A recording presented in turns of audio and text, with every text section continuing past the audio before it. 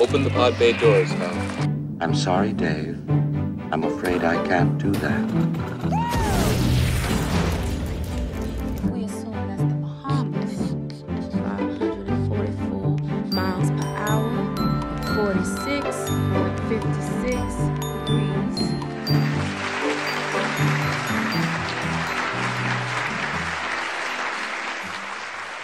I'm really thrilled that Beth and the Goldtown Nickelodeon invited me to come and join their National Science on the Screen event, and they said, and you get to talk about my favorite subjects, the ocean and the tools that we use to study the ocean, especially submersibles. So I will be introducing you to some basic concepts about the deep sea, fundamentals for those of you who have not been in school a while, just to remember some of the basics. And then we're going to jump right in and talk about a plethora of submersibles, manned submarines or woman submarines, as you wish, we use to conduct research in the deep ocean. I'll then, if time allows, I'll touch on some recent findings in the last 10 years, findings in the deep ocean in Alaska, as well as in some of the deepest parts of this single ocean that we have that covers our planet. And she did mention a number of things in her introduction, but one was bathymetry. So I wanted to first point out that this is the latest, greatest bathymetric chart of Alaska. What is bathymetry? It's measurements of the depths. It's like your topographic map, but for the depths. And in this case, the depths here, the red is deeper than these lighter yellows and greens. So here we have the outline of Alaska, the Aleutian Archipelago, and Southeast Alaska. Down here, we'll be talking about this area. What student in the room knows what this is? The Aleutian Trench, the Aleutian Basin, the Bering Sea Shelf, Bering Strait, and up into the Arctic Basin. So we'll get back to focusing on that after we have a good chat about some of the most awesome submarines out there. Okay, so we do indeed live on the blue planet. Roughly 71% of Earth is, the skin of the Earth is covered by ocean. Salt water, salt made up of 8 salts, and water in various mixtures and densities. However, that's just the skin. The volume of the Earth's oceans is really what tells us what a massive habitat it is. The deepest place in the sea is over 7 miles, about 11,000 meters deep.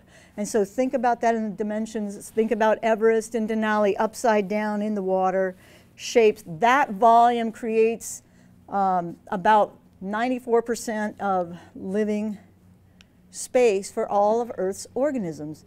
That's most of the creatures on our planet. Blue planet, most organisms in the ocean. The oceans also have the longest mountain chains, which is they're called seamounts. We also have massive ridges, and yet very little of the seabed has been explored.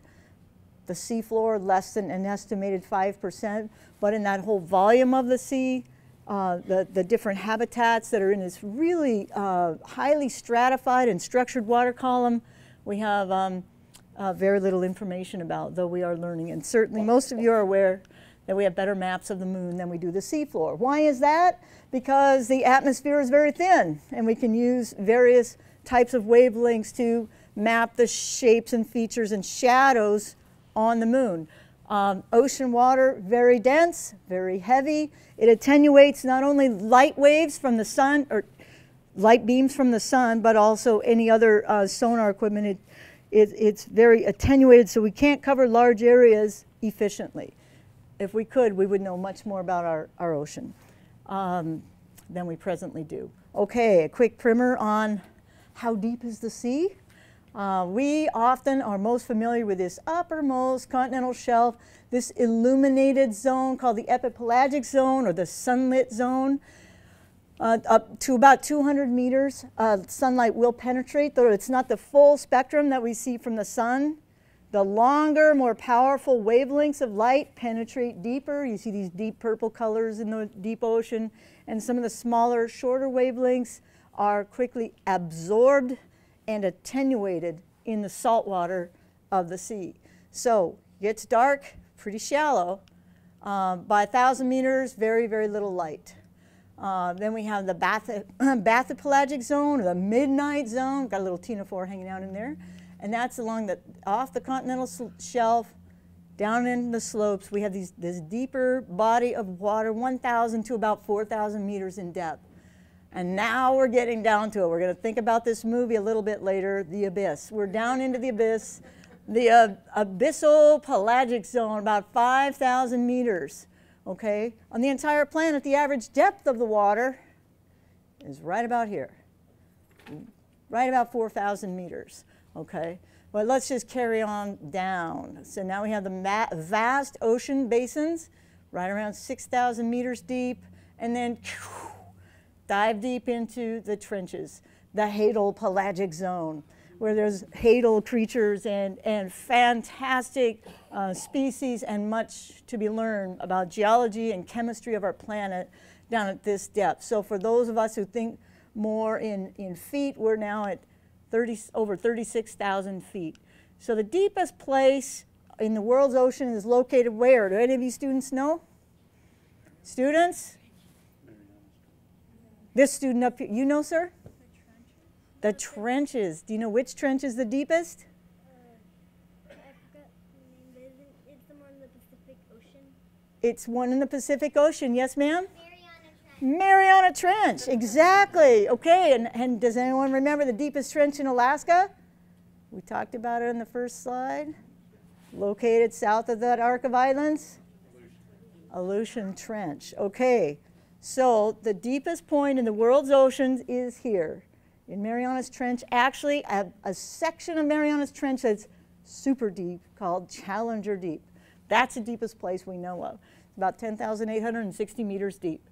The Aleutian Trench, insofar as it has been mapped, and again, it takes quite a bit to conduct sonar maps of the deep sea, but as far as we know, the Aleutian Trench is somewhere between 7,800 and 8,300 meters deep. Still pretty deep. Take Denali, straight down. That's just south of Kodiak. Is one of the deepest places in the United States. It's awesome. Have we been there? Well, let's talk about the history of submarine research in Alaska. Okay, first features of the deep that influence marine life. Moments ago, I talked to you about the penetration of sunlight. Okay, seawater absorbs and refracts and attenuates light very, very rapidly. Therefore, all those creatures that depend on the full spectrum of sunlight or even particular wavelengths of sunlight, like photosynthetic organisms, the microalgae that are the base of the food web for the ocean, they need to live where? They need to live up in the shallower waters where there's lots of sunlight. So this is only 200 meters out of 11,000 meters. A very thin skin of our planet has a photosynthetically active productivity or primary productivity happening up there. Okay, we also have some other features of the deep that influence marine life that occurs there. The ocean tends to be highly stratified in terms of temperature and salinity, so which combined affect the density. The average temperature of the surface waters can vary quite a bit. In Juneau, Alaska today, it's about 5.5 degrees Celsius. And near the equator can be as warm as 24 C. In Juneau, in the summer, we get about the top 10 centimeters. It'll get about 15 C occasionally. But immediately below that, it drops quite abruptly. And you can see this thermocline, or this area of abrupt reduction in temperature right here. So we have surface temperatures around 1,500 meters can be as warm as about 8 degrees C. But most of the ocean is somewhere around 3 degrees Celsius. It's cold. And up in the Arctic, it's colder because seawater freezes at what temperature? Anybody know? Yes, sir? 30 degrees Fahrenheit, negative 1.8 Celsius. Somebody knows their science. Right, so it freezes at not 32 Fahrenheit, but below that because salt water is more dense, freezes at a lower temperature. So it can be in the Arctic.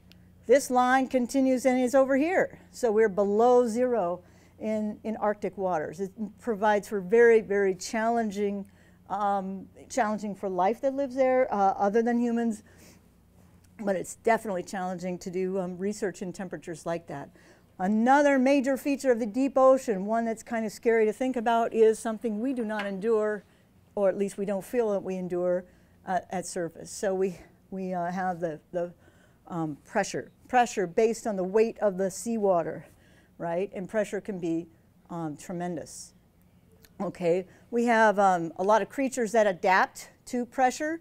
Even salmon and other species have to adapt to changes in pressure, but there are some very, very deep sea fishes that adapt to pressure in various ways. So for every approximately 10 meters of water, we're increasing 14.7 psi.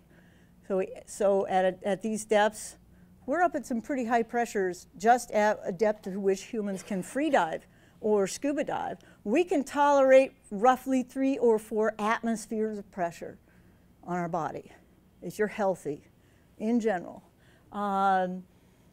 We do have problems at those depths. At 3 to 4 atmospheres of pressure, we can have problems. If you're dehydrated, you can have a difficulty with gas exchange, osmotic challenges. But that's not very much pressure for the ocean. There's much more pressure down there, and when you get down to Marianas Trench, over 15,000 psi, 15,000 pounds per square inch. I mean, it's a tremendous, tremendous pressure. So how do creatures adapt? Various ways. How do we deal with those pressures if we want to go into the ocean? We have to use our brains and technology to try to overcome that. Many species occupy a very specific zone of the ocean, be it in the sunlit euphotic zone, the deeper bathal zone. Species are adapted for occupying these spaces. Squid, for example, can tolerate very low light, ultra low light. They also can tolerate low oxygen. There are some areas in the stratified ocean where the oxygen levels are quite low. And squid are very adaptable to that. Squid, which are a mollusk, just like the octopus. Okay, and then other species are adapted for this darker part, not only by being able to withstand pressure, but what else? What other adaptation? What kind of fish is this that's adapted for deep sea life? Lanternfish. What's another name for it? Anglerfish, exactly. And they are adapted for a lightless environment. Many other species are. In fact, some of those adaptations might be virtually no eyes. I mean, who needs eyes if you're not a visual predator?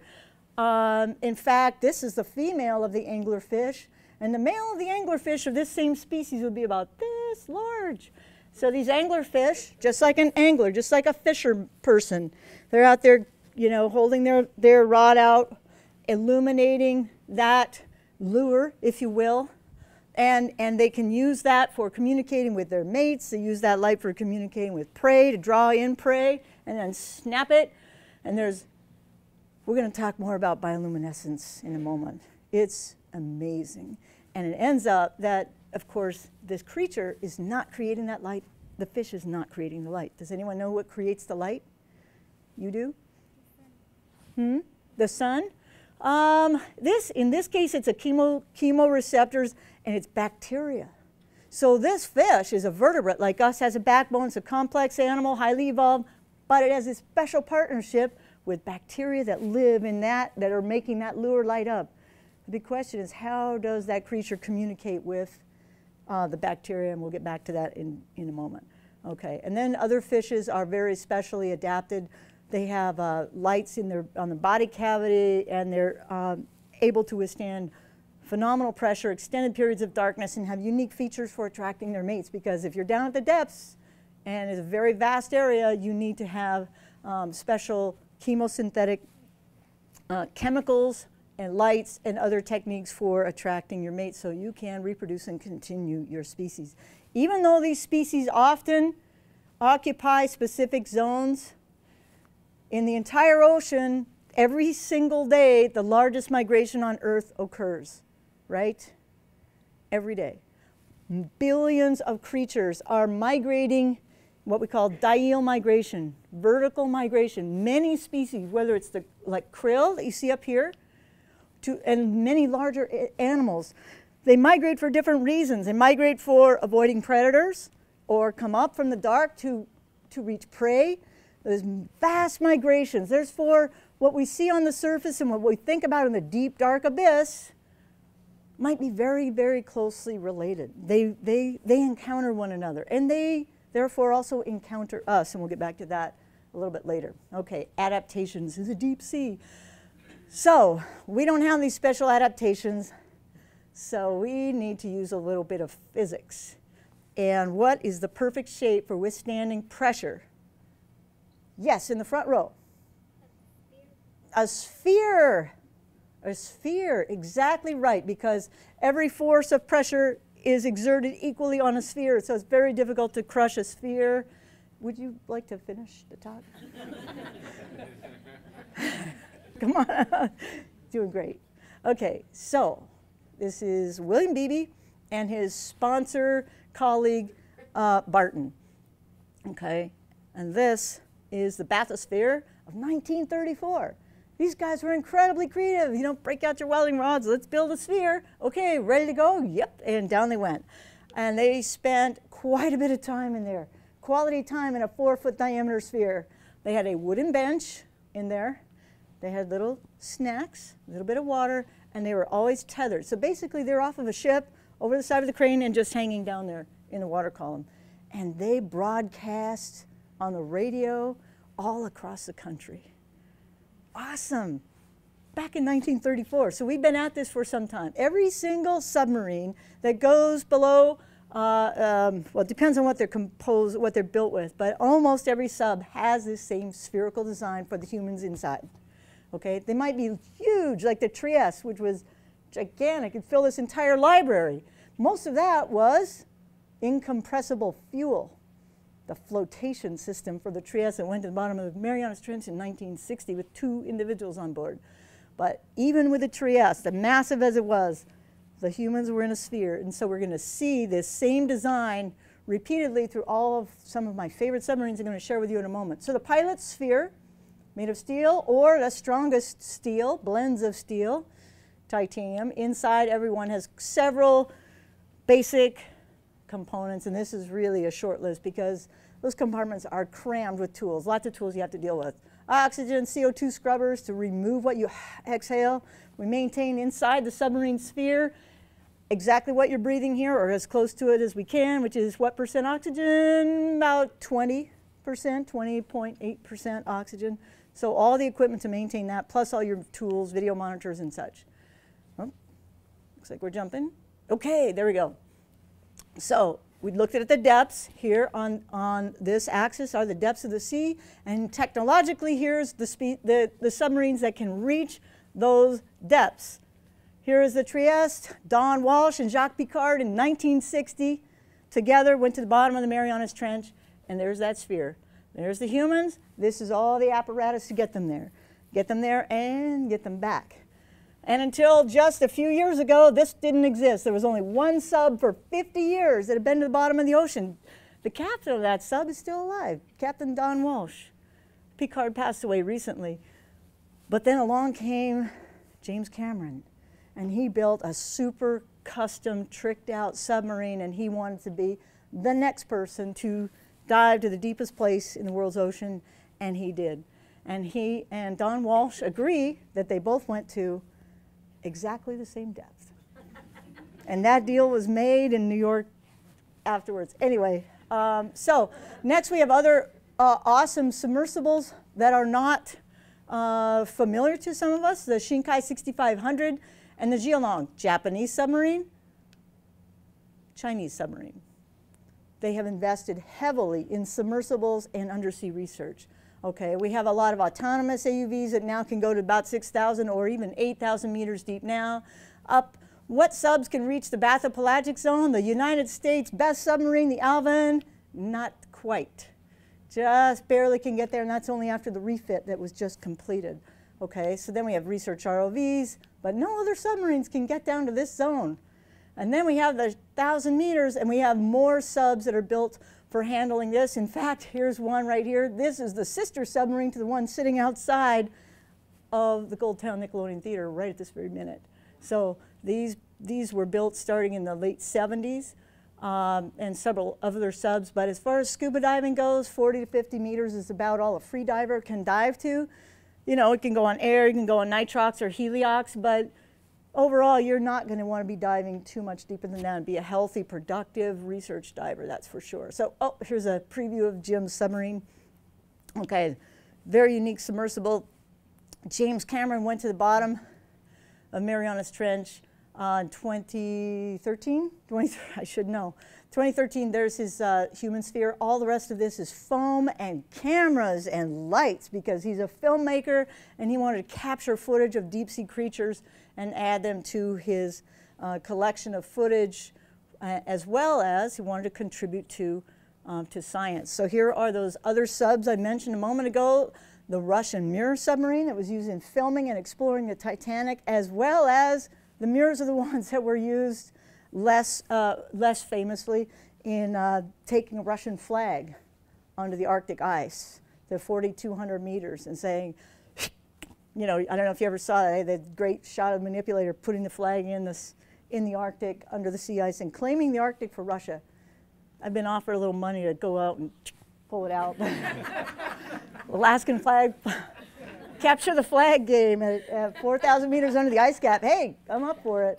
Then I told them what that sub would cost to actually go do that, and then they got quiet. Here's the Japanese sub again in a little more detail, and here's the Chinese Geelong 3-person subs. They can go down to 7,000 meters deep. Here's some of our U.S. subs. These are based in Hawaii. They do have a date in the future in Alaska. They go to about 2,000 meters, hold 3 people. These are awesome subs. I've gone over to do some training in these submersibles. Extremely high-tech manipulators and many, many research tools on board for studying not just visually, but taking chemical samples, geological samples of the deep ocean. Very small viewports. Why? They're about 3 centimeters thick acrylic to withstand the pressure. You know, you have to stare out of these small things, but there are very large cameras on board as well, and they just got a new one. And these are awesome subs, and hopefully you'll see them right out here someday on the ship, ready to get out and do some research in Alaska. So now I'm going to talk about some submersibles that have been here over the years. We have had several different research subs visit Alaskan shores. Oh, we've also had military subs. This is the first submarine that I know of in Alaska, and I know of it because the relatives of this Captain Jim Abel have contacted me. Unfortunately, this sub was shot down by the Japanese and is still underwater offshore south of Kiska Island. So it's true, like the Russian Kursk sub, not all submarines make it back. There are, and in those days, they had some pretty huge technological challenges. They're all the way out in the Aleutians, fighting a war, under attack. And if anyone's been to the Aleutian Islands, you know it's some pretty challenging undersea navigation, extreme currents, especially if you're under fire. So this still remains underwater in Kiska with everyone that had been aboard. So this is a small research sub that started work in Alaska back in the 70s called the Nekton Gamma, and they had some pretty early research tools on board, viewports. They did have a manipulator that was manual, and they did some of the first very important research on rockfish distribution in areas where they couldn't use big nets to scoop up the fish, trawl nets that are commonly used for surveys. Then we have this submersible. Some of you might have seen in town if you were around about 12, 15 years ago. I actually dove in that sub, as did one other NOAA biologist that was studying crab. I used this submarine in Taku Inlet. I was doing studies of the deep sea basin to look at potential effects of the mine that is up the Taku River, as well as potential distribution of tailings in the deep sea down there. So this thing we call the Jeep of the Deep, over 6,700 dives, thousands in Alaska for many, many years, and they've contributed to our knowledge of many things. They use sonar like this. Some of our first observations of large crab aggregations, rockfishes, and corals came from that Jeep of the Deep Delta submersible, and the many people with Fish and Game and NOAA that spend hours and hours, many days of their lives in that submersible. Tremendous to discover that Alaska in the cold north has these amazing corals.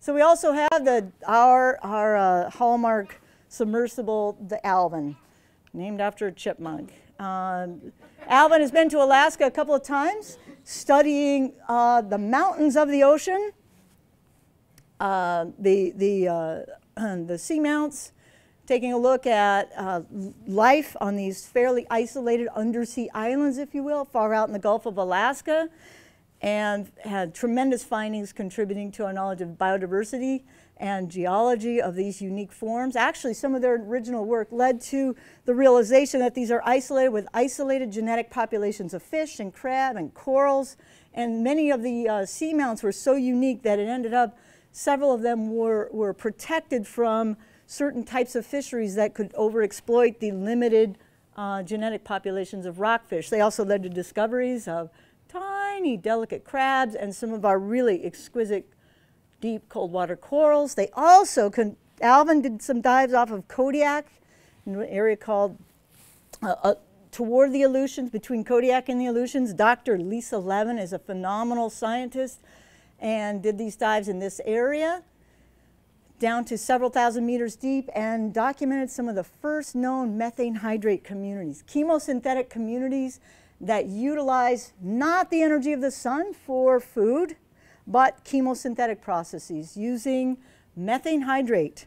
So this is what's called a methane hydrate seep. It's not very unique looking, but these are bivalves we know around here that clams filter feed on plankton. Not so much here. They are utilizing organisms that feed, they're methanotrophic, and they only consume methane for their energy. Methane hydrate is a methane molecule trapped in a lattice of water. And so because it's methane, the gas, it'll come up. Sometimes it's under pressure, it's still cold, you bring it up to the surface and you can show all the grad students how you can have some burning methane hydrate in your hand. This is one of my favorite submersibles of all time, and take note, all of those of you going to see the movie later are going to see this again. She's under disguise. They did some Hollywood things to my baby, the Deep Rover. Awesome submersible designed and built in Canada. And she's 1,100 meters, has some big manipulator arms. She has a great capacity. She has huge thrusters. Like all subs, or most subs, she's battery powered. And she can go to 1,100 meters. That gets you down there. She's awesome. How long does it take to get that deep? It takes about an hour and 20 minutes if you're hard down. But actually, so the deep workers, you run with your feet for the vertical thrusters down. Deep Rover has the actual carriage you're in is one of those old F-16 fighter pilot seats. They literally just put one of those in, and then they have these controls on the arms so to go down and Deep Rover to bottom. You have to hammer down with your arm and just keep going and going. They're going to try to change it. It's exhausting. And you're cold, and you've got about 20 other jobs to do, not to mention life support to deal with. I mean, you have to deal with it. You have to manage it actively. Topside never gives you a spare minute to, not be working on your life support, maintaining your oxygen level, making sure your scrubbers are working, making sure your interior temperature is okay, no water alarms, batteries are good. It's a lot. Anyway, back to research in Alaska. I'm going to show you some work that I participated in working in this area. I've been working in this area for quite a few years on the Bering Sea shelf edge. And we did a couple of expeditions up there in the deep worker single person subs, maximum depth, 600 meters. So now we're starting at the bottom, now we're working our way up. These have 600 meter depth capacity, but still pretty deep for working in some of the areas that have never been either mapped or observed or studied in situ. In their natural habitat is the way we prefer to study marine life, just like naturalists around here. You need to see creatures in their natural environment to understand them. People say, why don't you just use one of the ROVs? Those robots are safe. They're easier. They can work 24/7. But you see this? And you see that? Okay. So this is how we think of ROVs. We get a paper towel tube and we go, well, that's, you're going to learn a lot, but you're all the way down there and you can miss so much. Also, you don't have your own mind. You're not down there making decisions, seeing conditions or creatures that you need to examine. Your sampling protocols are very different if you've got a robot down there, which is very useful compared to having humans in the sub. But having humans in a sub means you need your dive supervisor, you need your radio operator guy, you need a huge crew up on the deck to take care of you. You'll see later in the movie, The Abyss, crane operators, #1 friend. They put us in and they take us out of the ocean. And here I am hanging by the crane right at the moment, ready for a dive. And where am I diving to? Into a deep canyon, Pribilof Canyon. This is, so you can see the bathymetry. This pink up here is about 120 meters deep, if you can imagine. And then the rest of this canyon system goes down to about 2,300 meters deep. It's very complex. Some of the canyon walls are very steep. Some of them are very gentle slope, made of different habitat types, rock, sediment, and a lot of methane hydrate crust as it ends up. Here's one of the views of bathymetry of some of the rougher hewn areas. And then this second map, this is not fully mapped yet. This is a vast canyon, the largest undersea canyon in the world, called Zemchug Canyon, and it has several axes and what's called thalwegs or branches. Then, and every one of these, we tried to get in and examine species and habitats, looking at biodiversity, also looking for signs of chemosynthetic processes. Because as we try to model fisheries production, we often think about the photosynthetic. You know, think of the food chain. You know, the big pyramid. We think phytoplankton in the ocean, you know, copepods and on down. But we never add to that equation other sources of energy. So I'm trying to determine whether and how much chemosynthetic processes actually contribute to the overall carbon balance in the ocean by contributing from the bottom up, if you will. During this particular suite of dives, we did over 25 dives, lots of video, lots of samples. I'm going to show you some of the species that we found, some new corals, sponges that had never been documented in this area as well, some of the most exquisite corals we've ever seen in Alaska, some over 2 meters high, including this Paragorgia, which is actually closer to 3 meters high, down to the tiny, tiny little delicate Charophilia, which is about as large as your thumbnail. So we were able to document not only corals, but the corals that create habitat for so many other species that contribute to the diversity of life down there. We also found quite a number of sponge species. Helmut Leonard was extremely helpful in doing some of the descriptive and taxonomic work on these sponges. There are 2 main groups of sponges, calcareous sponges and those with siliceous spicules. The calcareous sponges in particular, they're the softer, squishier sponges, okay? And many of those contain antiviral and antibacterial compounds. In fact, in the Bering Sea and Gulf of Alaska, there's been a species found and actually tested, screened for antiviral compounds and other for medicinal purposes, and found to have tremendous antagonistic effect against tuberculosis. In fact, the most antagonistic compound against tuberculosis ever tested in the lab comes from Alaskan sponges. We have a lot to learn in the deep sea. We have to invest in the technology to get down there. Other species in this area are one of my favorite. They are tiny, about like this size, and they're called opisthobranchs. When I first saw that, I'm in the sub and I was seeing these beautiful little creatures, I couldn't quite determine what they were. They look like sea slugs, for those of you who know the sea slugs, the nudibranchs, very similar. They're a little snail whose shell is on the inside. And it bothered me for quite a while. I couldn't quite key them out. We collected a few, and it ended up, over the next few years, found out that indeed it was a new species. We were working on describing the species, and then those Russians published a paper and said, guess what we found? 1 year before I was able to get the paper out, they did a tremendous job in describing this new species. And meanwhile, we're staring at electron microscope imagery of the tongue, which has a very distinctive shape. The radular morphology is one of the diagnostic features we use to identify different species of these cryptic but beautiful and ecologically very important small snails. Now, why would they be pink at that depth? Any ideas? They stand out to any predator that wants a nice, tasty little snail like this, right? Or do they? Remember? Yes, sir. Is pink like a warning color to creatures that like to eat it? Pink is a warning color. Pinks and reds are warning colors. And I say, sure, go ahead and eat me, full of toxic, distasteful chemicals. So the only way we were able to actually collect these tiny nudibranchs, you can see actually they have external gills. We could talk about these guys all day long. They're beautiful.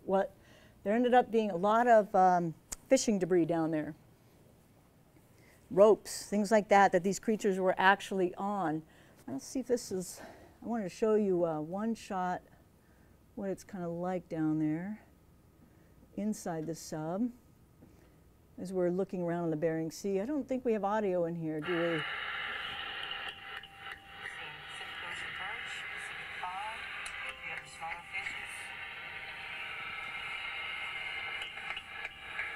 Can you kind of hear that? So now we're panning around on the inside. You can see pressure gauges. You see oxygen meters. You see this bezel is monitoring my exhale, my oxygen. We've got tools inside. And we're trying to record data all the while and run cameras and collect and maintain communication with the topside and run the sonar. The sound you hear is my manipulator moving out. Always, you know, this is the same kind of thing Cameron has in his sub. You have to constantly monitor everything. You have to be a supreme multitasker and also stay on mission. Anyway, so this is now looking outside. Rather than filming from the camera that's out here, this is looking out. And this is the only time. Giant sponge. Checking out sponges and corals. Got a huge school of Pacific Ocean perch swimming by. So this is from the inside camera. We have about 200 hours of underwater footage, some of which local film companies made into films. You're going to see a lot of underwater films later on today, this evening in the abyss. So we're going to move on into just a few more of the results and some images of some of the phenomenal species that are in the Gulf of Alaska and Bering Sea canyons. Tiny crustaceans, new species of sponge. We expect now about 4 more new species of sponge that will be described from some of our recent collections. Exotic life forms like these sea stars that have giant hollow rays. They look like giant puppets walking on, like marionettes, walking on the soft seafloor. They're adapted for life in 4 to 1,000 meters depths. This is what they look like in the outside of the camera. This one I was able to collect. They're, again, related to our sea stars, but they're brisingid named Astrocles, occupy very deep depths. And this is another echinoderm that lives on small creatures that are attached to sponges. And again, this is the bubblegum coral or Paragorgia, plus some new species of worms attached to them. And these form huge coral forests in some parts of Gulf of Alaska, Aleutians, and the Bering Sea, as well as the Arctic. And again, the most delicate, tiny corals. And these grow 2 kilometers from here. 35 meters of water can find these beautiful red tree corals. And we'll not look at this video, but they provide habitat for other fish. They also provide insight into many ecological processes because corals can live 200-300 years long. So we can take samples of corals and we can get information using stable isotopes about the history of the environment they grew up in, the temperatures of the water they grew in, the mineral composition of the seawater they grew in, as well as study their role ecologically as providing habitat for other species. So, who is this guy? Jacques Cousteau. I've met Jean-Michel Cousteau. I never got to meet Jacques Cousteau, but this is James Cameron in his Jacques Cousteau form. This is him after months of preparing himself mentally to dive in the deepest undersea trench in the world. He had been in close contact with Picard before Picard passed away. He spends a lot of time with Don Walsh. He did his homework. I was actually very impressed for everything else he's doing in his life. James Cameron did a stellar job in studying not only the physics and the science behind deep water diving, but he also had that curiosity that takes him so many places in his life, and he totally focused it on getting down into the Challenger Deep to try to expand our knowledge of the deep ocean in a way that is very difficult to do. You know, we're investing in NASA, we're going to the moon, we have satellites everywhere. How many deep diving submarines do we have? Maybe 3. You know, we really have very little knowledge of what we like to call inner space. And that comes from decision making, where we put our resources in this country. And so here he had an opportunity, being a very wealthy filmmaker, to hire some specialists to design this sub, and then he had the wherewithal to pilot it. And Cameron did so just a few years ago. And his dives, I'm going to cut right to this because you're going to go see more about his film. His dive into the Marianas Trench was very successful. He dove down. He had some failures of equipment like we experienced at shallower depths. He had hydraulic problems. He had engine battery integration issues. His navigation was excellent, but it was pretty risky in undertaking. And he did it to expand our knowledge of technology. One of the huge tests he was doing was with this what's called syntactic foam. How do you maintain a sub that's relatively small, not the size of the Trieste? His sub is a fraction of the size of the Trieste, and get it back to surface. Well, you need something that floats because your thrusters are never going to get you up there in time. You know, I told you it was about an hour and 20 minutes to get 1,000 meters. Now go 11. He's gone, you know, over 10 times as deep as I'm capable of going, and it takes a very long time unless you have a specially designed system. There's not enough battery and power and thruster power to get you back up in a reasonable amount of time from a dive like that. So this special foam was actually made of glass beads and this special resin coating. So he and his team actually used titanium knowledge, basic physics about the spheres, and built this sub also with lots of lights and cameras and collection technology. And this is one of the species they collected. And Hirundella gigas lives in the Marianas Trench. And I told you earlier that a lot of species are migrating daily and that we are connected to deep sea creatures more than we might observe on an everyday basis. And this is one example of this. After Cameron did this dive and collected these creatures, he sort of inspired a guy in Britain named Alan Jameson to drop down there again and get more samples of this very same species. And when Alan did that, he said, I want to know a little more about them. I'm going to do some chemical tests. I'm going to share these with my environmental scientists that do chemistry work. And he tested this species, Alan tested the species found by Cameron and looked at PCBs, DDT, chemistry, chemicals we know of. We've heard of these, haven't we? Why? Because humans made them. He also looked at a special group of compounds that are flame retardants. Pretty heavy-duty organic chemistry that we have created for various human needs. And they found in the Marianas Trench, just published last year, these creatures were the highest of any organism ever tested anywhere on the planet in PCBs and in these flame retardants. So our reach, you know, we're connected to the shallows. These creatures are moving up and down. Water currents are moving. But deep places are where toxins can aggregate. They're far out of sight.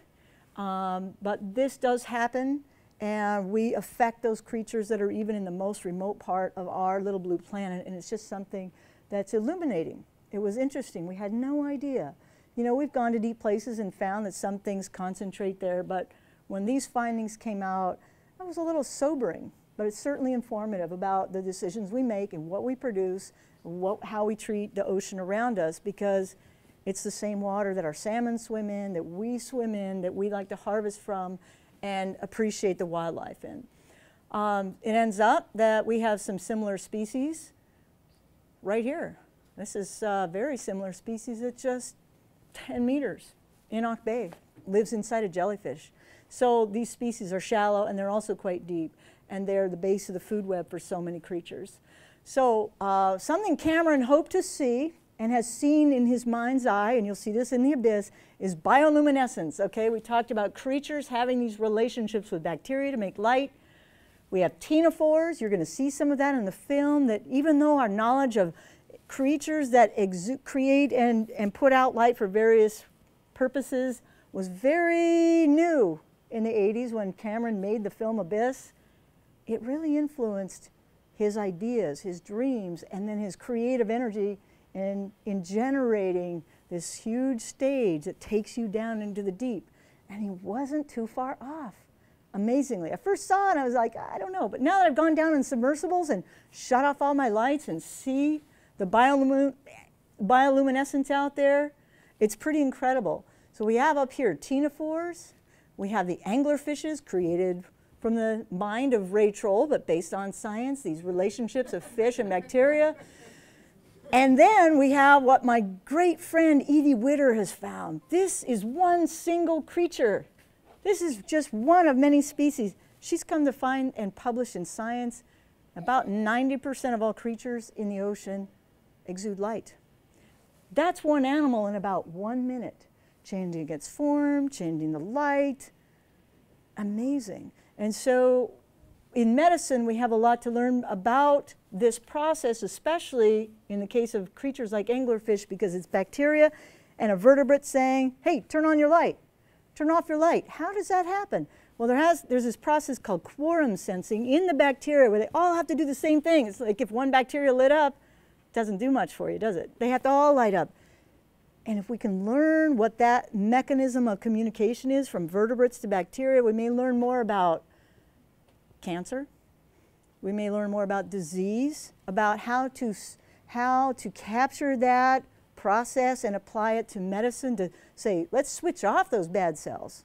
Let's switch on those good cells. This is an area of medicine and deep sea research that's really fascinating, and I hope in Alaska we get further into it. And these, again, creatures use light for all kinds of reasons. Okay, this guy has chromatophores. These light up. The shrimp lights up, but the shrimp's not saying, hey, light up, come and find me. No, they spit out this bioluminescent puke, and the predator is distracted. Okay, and then the shrimp gets away. There's all kinds of uses we're finding for all of these different types of things. Okay, so in a few minutes, those of you fortunate enough to have time to go over to the Goldtown Nickelodeon to see the film Abyss are going to see more of how this guy thinks. This is James Cameron's submersible. He went to the trench in. This is some of the charts. But these are the things that were only dreams at that time. He made that film over 20 years ago. And then he did it. And he saw creatures like this for the first time in real life. This is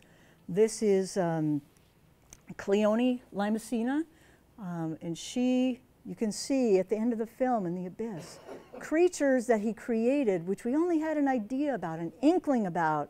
And he, as a creative, curious filmmaker, was able to capture some of those concepts of these deep sea creatures, including their bioluminescence and how they move, into his film. And it's really fascinating. Plus, he has lots of great submersibles and ROVs in it. So this is a species that is a lovely small flying snail, a pteropod. This is the base of the food chain for a lot of salmon in Alaska. They have a tiny shell inside. There's a lot of ocean acidification studies focused totally on this. How could James have known it was so important? I don't know, but watch for this in the movie if you get to go and see it today. Okay, I think I better stop there so folks can get to the abyss. And you'll also see this very submarine. Like I said, it's in the movie. Doesn't look quite the same, but keep your eye open for it.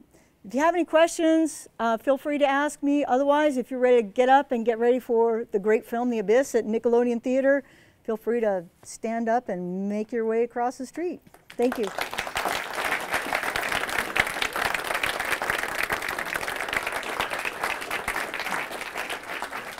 I want you on my crew, you guys.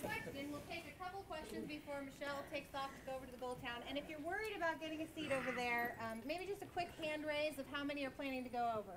1, 2, 3, 4, 5, 6, 7, 8, 9, 10. Free movie night at the Gold Town. I'm saying about 30. So if you're really worried, I'll give you a transit slip. And that'll hold your seat over there because I'll let Colette know you're coming. But let's do a couple questions, and then we'll I just wondered, when you're sampling these long-lived corals, have you been able to observe any effects of climate change at the great depths, or is it attenuated by the depth? Well, corals, growth rate, the growth rate of corals can be related to temperature in some ways, and also related to productivity, so their access to food. What's actually, I mean, there's so much we can talk about. What's more interesting for looking at changes in climate was something that was a complete surprise. Collected these what's called incipient concretions, these sediment clods down at depth, 200-300 meters deep, and they were full of diatoms. Some of the diatoms were ice algae diatoms. We were able to look at the ratio over time for the last 15,000 years, which is since the last little ice age in the Bering Sea. You know, the Bering Sea was low, and there was Bering Land Bridge, and some of this area, we looked at the ratio of sea ice algae and non-ice associated algae, looking at those ratios by the species assemblages over time, that and using what's called an isotope of oxygen, ratio of oxygen of some forms of the oxygen element can be compared to one another to look at the temperature of the water. And so we incorporate that, and we have temperature and ratio of microalgae, and that's what we use to look at changes in climate over time up there, and it was a total surprise that we were able to do it without having to drill cores. The coral is a little bit more complex because it relates to productivity as well as temperature. Does that answer your question? Yes. Okay, great. You're welcome. Yes? So, is there any relationship between the PCB and those bioaccumulants with regard to anthropogenic inputs? I mean, is it possible that those could have come from some other natural... The PCBs? Yeah. Alan Jameson, who I had the great pleasure to meet in Aberdeen, Scotland in 2011, did basically, the question was, do we know those PCBs are human-made, or could they possibly be natural? And the short answer is he did the chemical fingerprinting to link those that he was quantifying to human-produced PCBs. And they were quite high. Now, this is a deep area, and as you know, there's one huge conveyor belt in the world's oceans. Anybody know where it's considered the oldest seawater? It's the Aleutian Trench, okay? And we haven't even been down there.